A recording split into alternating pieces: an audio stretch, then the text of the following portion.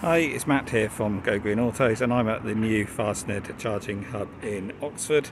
And there was some confusion on a previous video I did about this place on the parking charges, so that's what I'm going to look at in this video. So this new charging hub is in the Redbridge Park and Ride car park at Oxford, and you have to pay to park your car here. That is if you're parking and then using the bus over there into town.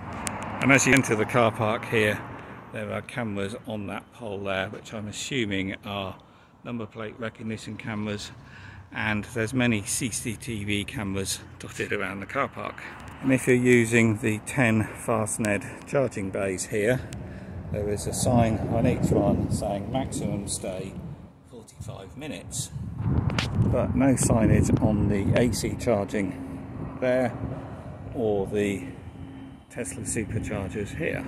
But as with many public chargers in the UK, you've just got to be a bit careful if these sites are within car parks or locations where there is charging. So you've got to follow the rules, otherwise you can be caught out, and some weeks later you can get a fine in the post. So on my previous video about this place, people did comment and say you get 1 hour free parking, which indeed you do. But if you come over here to the machines, here's your parking machines here, it does say that the first hour is free. However, you need to get a ticket. You need to register your number plate in the machine here, and this is how you get a ticket if you're paying, and this is how you get a ticket when you're not paying. So if you're not paying, what you've got to do is press the yellow button first, and it says this is to issue a free ticket. You've then got to put your registration number in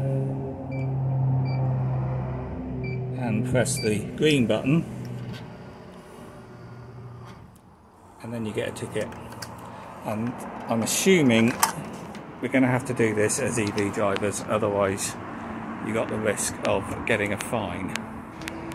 But I've been here twice so far using these Tesla superchargers here, and I haven't got that free ticket yet, and as of yet not received anything in the post.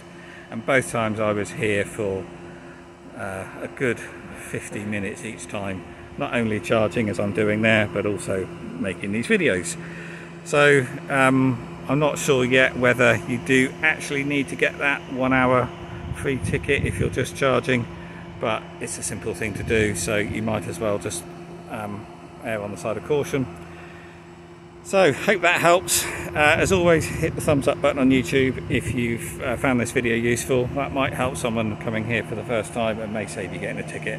Anyway, do subscribe if you haven't, and I'll see you on the next video. So since recording this video, I've discovered hozar.com. I think that's how you pronounce it.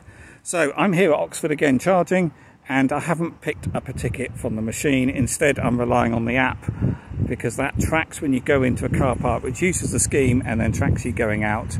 And in this case, you get 1 hour free, and it sorts that for you, so you don't have to go over there and pick up a ticket. But of course, if you stayed longer, it will sort out the payment as well. So if you're a regular user here up at Oxford, you can use that, or indeed the same for other car parks, which uses hozar.com. So here, if you look around, you will see you've got signage to say that it runs the Hozar scheme, and obviously then you don't have to get that ticket. And it also helps if you happen to overstay your free period. You don't have to worry about not having a ticket in your car. The app is going to sort out the payment, and you pay the correct amount when you leave over there.